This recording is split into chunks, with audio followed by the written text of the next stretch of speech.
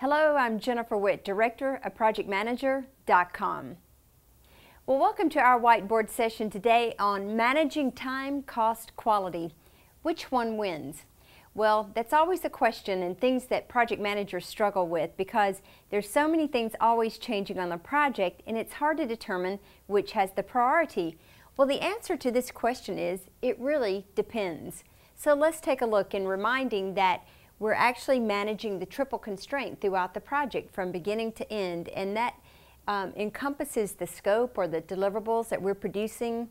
It also has to do with the cost, the expenses in the budget, the time, the schedules, the milestones, as well as the quality. So no wonder it's hard to determine which one wins because there are a lot of things going on, typically a lot of moving parts and things changing. So how do we know? How do we know which one? How do we know how to determine it?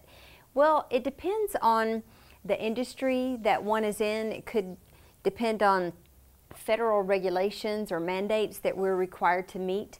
It could depend on the business drivers, depending upon what the company is trying to do, and also may depend on standards. So where do we find out this information? So there are different pieces of the project management plan, and as we know, the project management plan also has sub-plans. So within that, we have the time management plan, the cost management plan, quality management plan, and then the changes that are continuing to occur are dictated by the change management plan. So all of these things are documented within these plans of the overarching project management plan. So we want to be sure to reference those and document that based on, again, the industry, any regulations, business drivers, and standards. So who decides which one of these wins based on this information?